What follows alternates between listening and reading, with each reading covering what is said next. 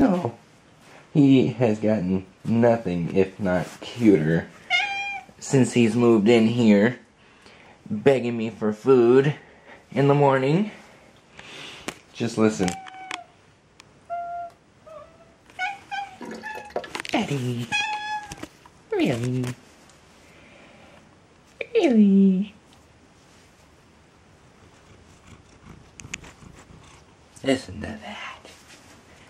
Listen to that purr.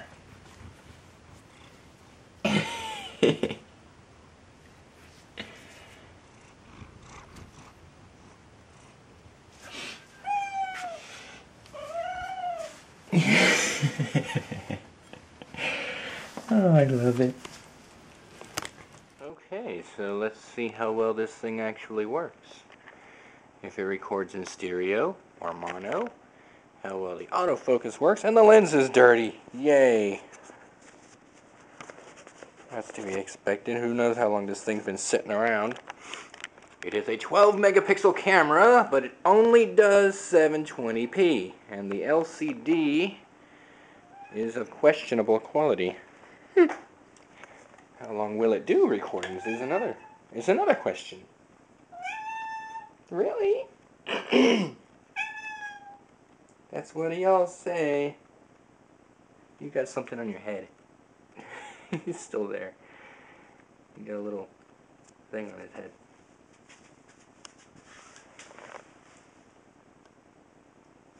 He's such a love bug in here.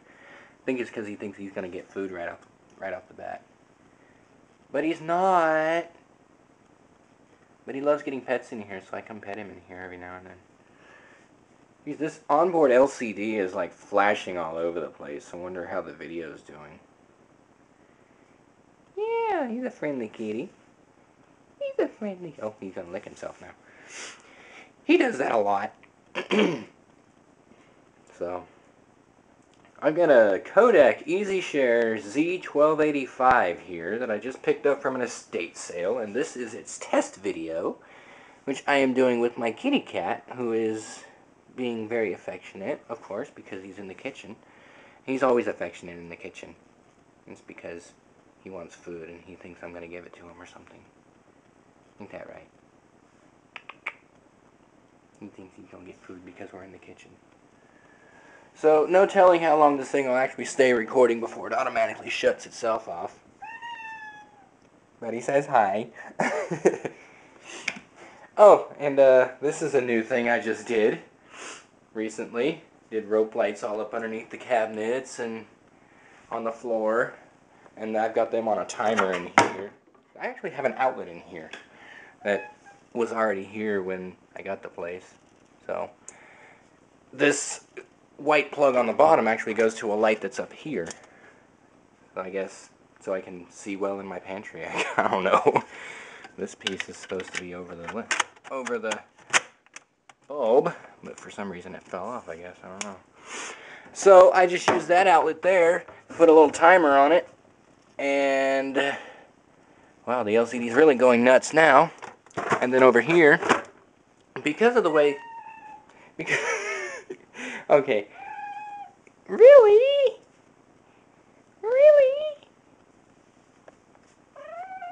You see, if I pet him enough and I get walking around, he'll be purr-meowing like crazy. I love it. My purr-meower. And now you're not going to do it. He's such a nut. My towel up here is getting dirty. Oh! Mosquito! Die! Where did he go? I want to make sure that furlong doesn't get me again. I hate mosquitoes. Meow. Meow. Really?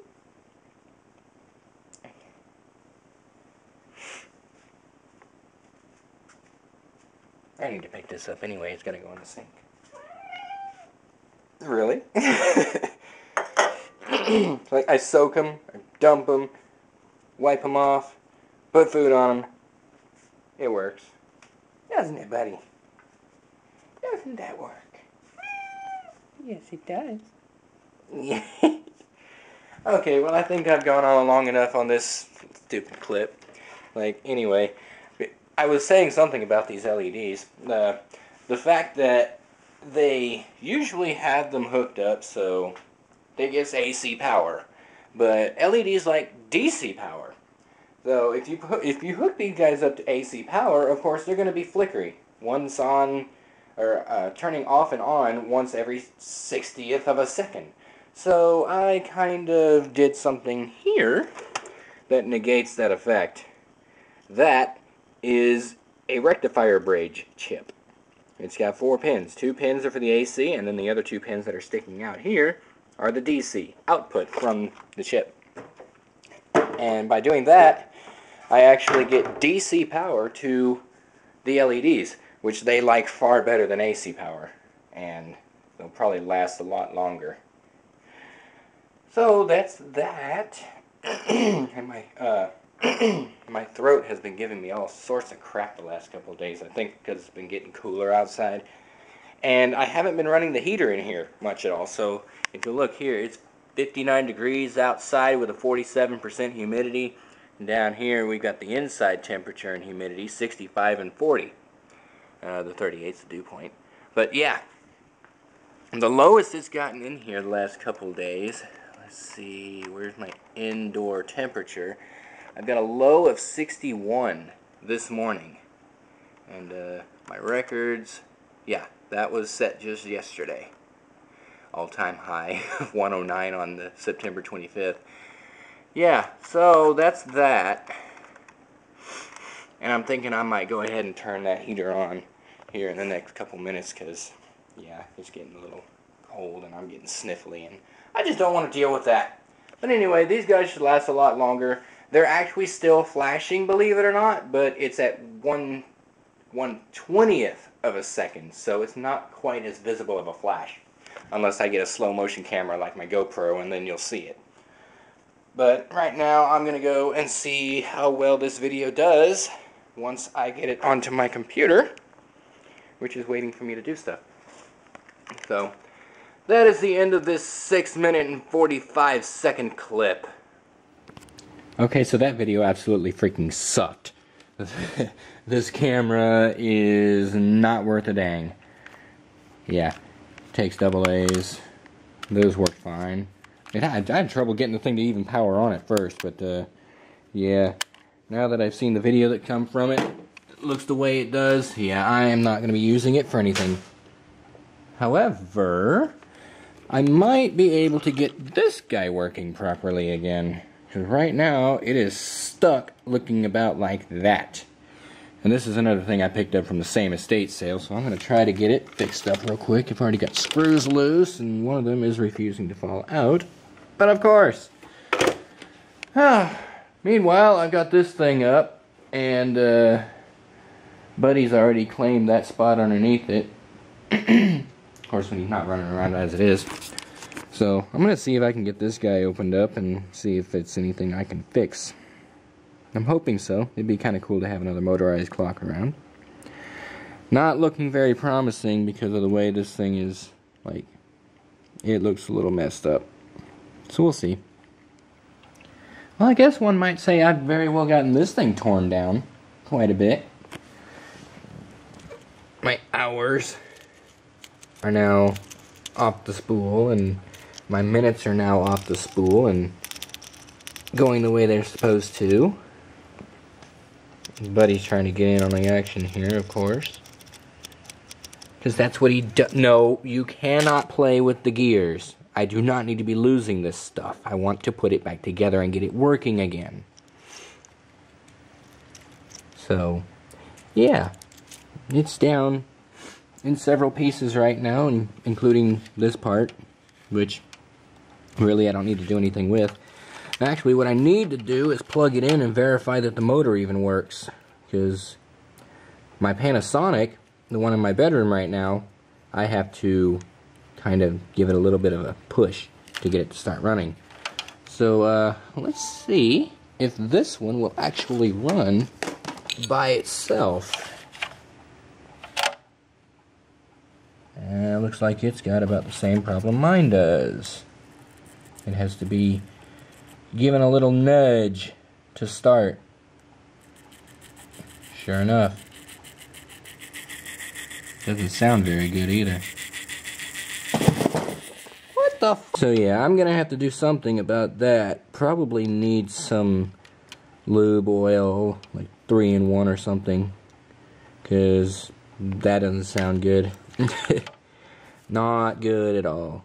And the fact that it doesn't start up by itself, yeah, that's gonna be a bit of a problem. Because this one's even farther shoved up in here. You know, I could probably modify the Panasonic so that I can get in here and manually start it. But this one's gonna be a little bit more difficult to get to. Dang, that thing sounds terrible.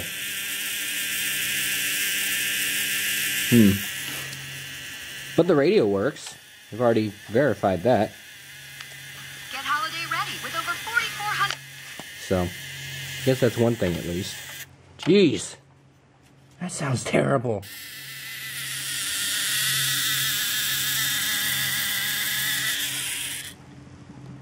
Oh. Well, that sounds better.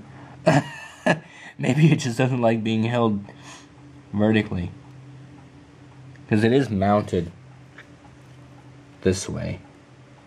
So, yeah, it just doesn't like that.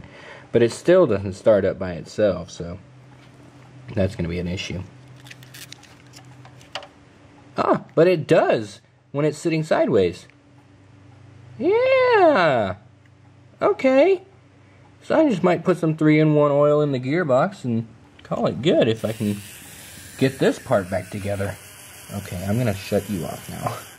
Because that just does not sound good. It can't be good. So, let's see how well I can manage to get this thing back together. It's got all these little keeper clips and gears and more keeper clips and another gear and another gear and another keeper clip, and it's just a whole big hodgepodge of mechanical stuff hooked up to an electronic motor.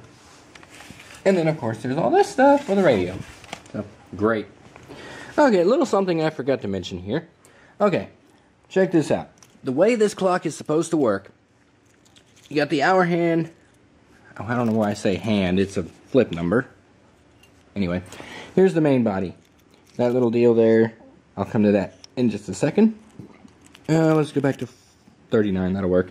Okay, on here, you see there's this little beveled area along the edge here, right? Kind of flips upward, and it goes on. And as the numbers go, and then towards the end, you get 59. And then you've got that little tab there right on the 59, and then you flip that over, and there's the edge, where what's supposed to be held by that. This is what's supposed to be held by that. This right here. Little tab. Under normal working circumstances, this little tab here would keep the hour from flipping down too soon. But, as you can see, it's facing completely the wrong direction, because the minutes go on this side and the hour goes on this side. This little tab was bent over backward. So, it's not doing anything right now, except keeping the minute reel from moving at all. So, the biggest part is going to be getting this thing bent back the right direction, for one, so that it'll actually function properly. And then we can worry about putting this thing back together and hope it goes well. Okay, there we go. Now it's kind of sort of straight. Hopefully enough to work. Yeah, there we go. So hopefully that'll work, and we'll see once I get the thing put back together. But you see that little tab there holds on to the very edge of the number. And then once 59 goes by and it goes back to 0, then it allows it to fall. So, alright, let's see if I can get this junk mess back together. Okay, so I've got the thing back together enough to where you can basically see what's supposed to happen here. Now, obviously it's not very good because it's not very much put back together, but you can see that tab right there is supposed to hold the hour in hand, or is supposed to hold the hour reel until it reaches 59, and then it flips over, and then it goes.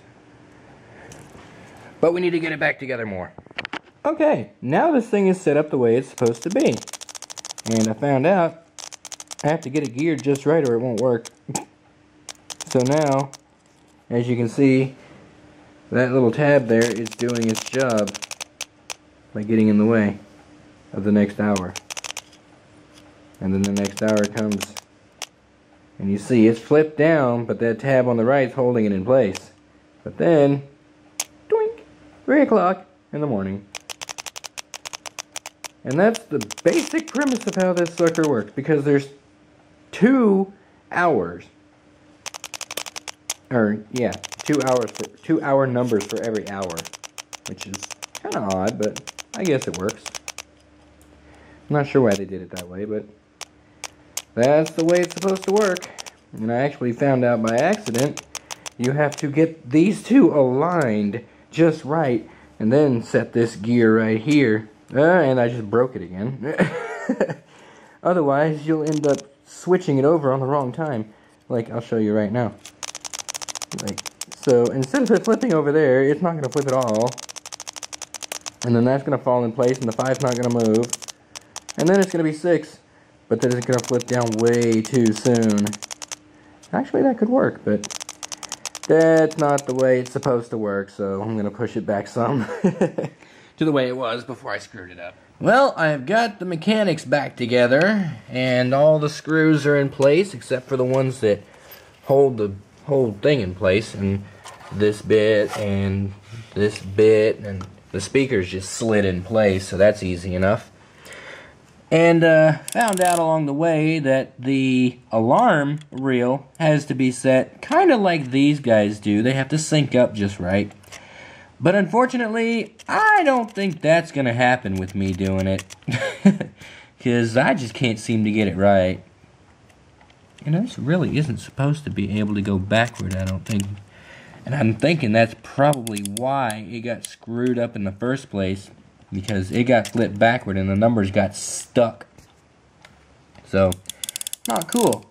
So, anyway, I got it to where it's like not even close, but it's at least within the same hour. And why won't you focus?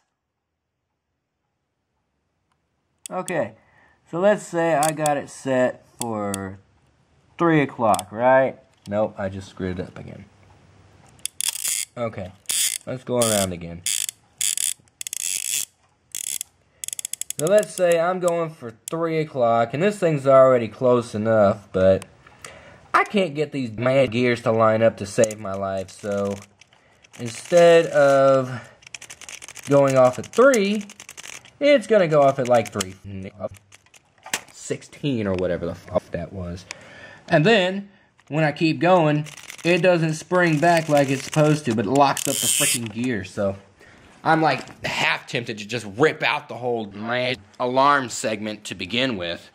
I mean, really, I'm not going to be using this thing as a freaking alarm clock for real. It's a piece of junk. Mine works so much better. Anyway, so I got it all back together, and now I'm going to see if this motor will start itself or if it has to be forced. Because if it has to be forced, I'm just not even going to bother putting it back together. I'm just going to tear the whole stupid thing apart. Plugging in. It starts itself! Wow. That does one thing better than mine does. I'll be darned.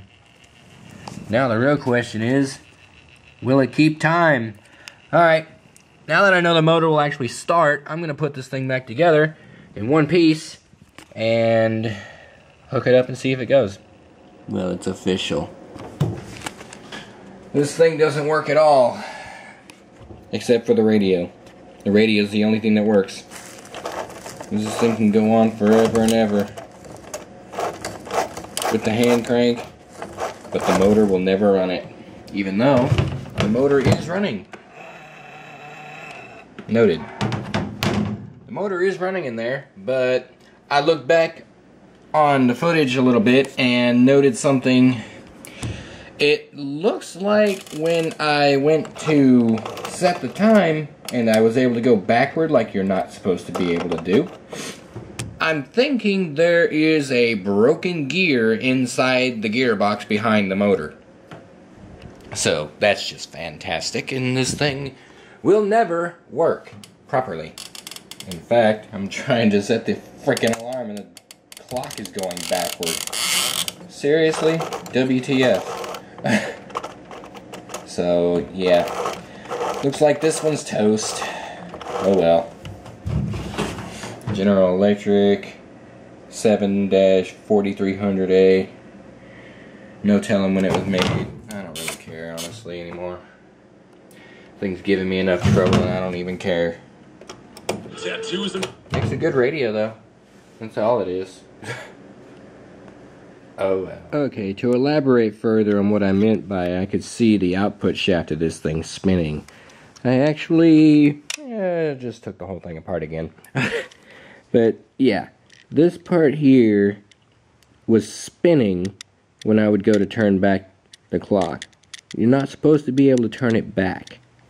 And it looks like basically what has happened is the gear, actually the spindle that the gear is on, has simply come loose from the gear inside this housing, because there's some resistance when I push it all the way down, but it's not nearly as loose as when it like rises, and it's not supposed to rise like that.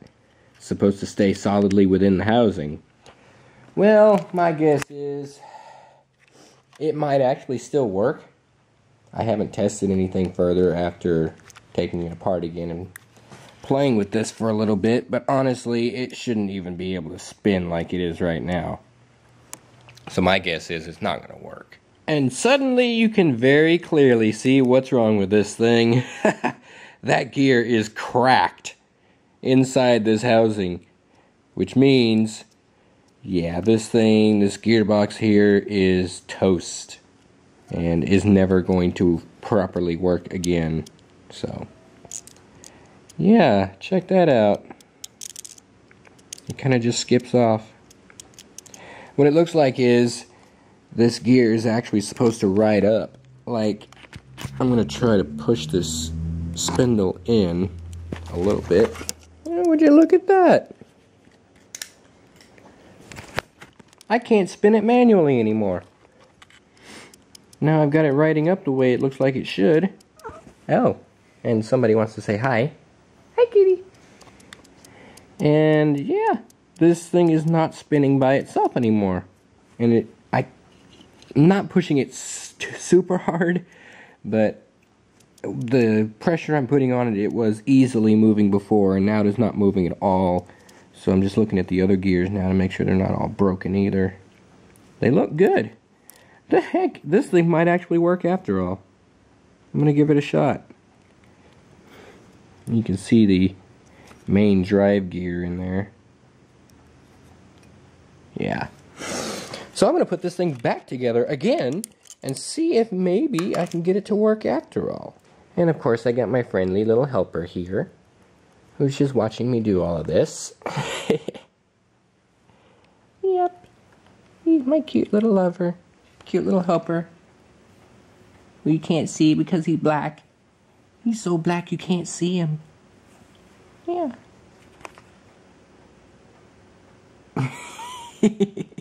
Oh, I see what he sees.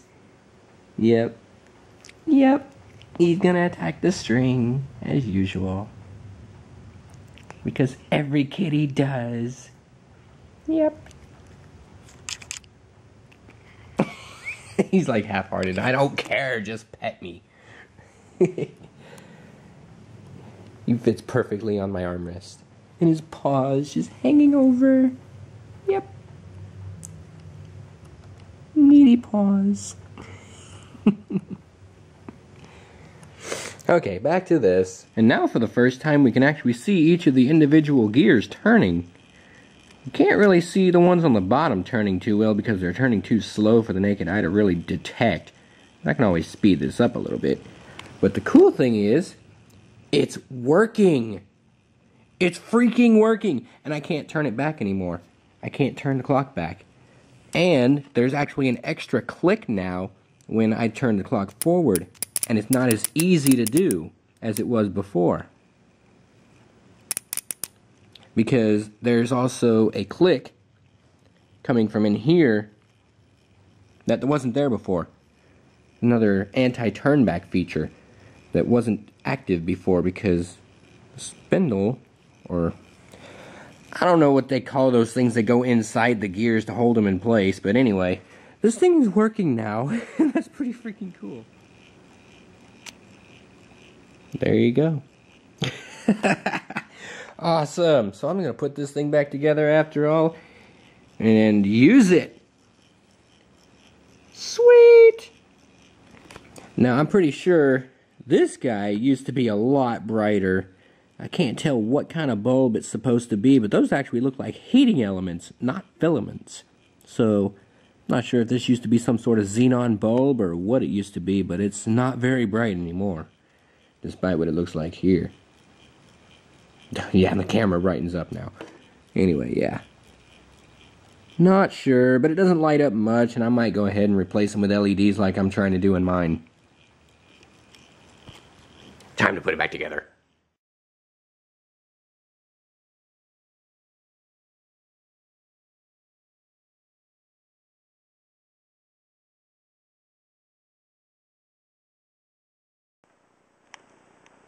Man, this camera's got some issues.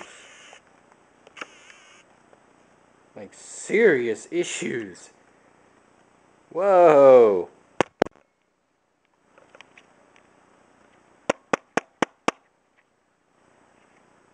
Dude. Wake up and work normally. Man, this thing has got some problems.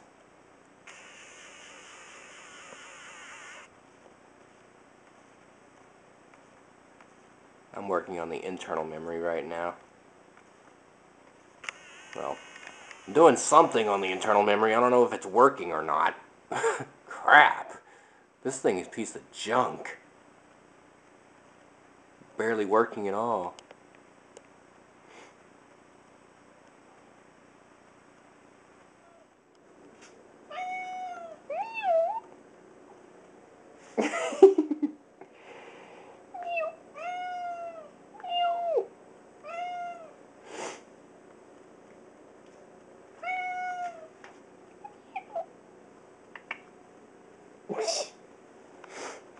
Kitty cat. You're so dang cute. Yes, you are. You are so dang cute. Yeah. You're just so cute. Oh, goodness. To prevent fire or electric shock hazard, do not expose this product to rain or moisture or disassemble cabinet. No used or serviceable parts inside. Refer servicing to qualified service personnel. Screw that!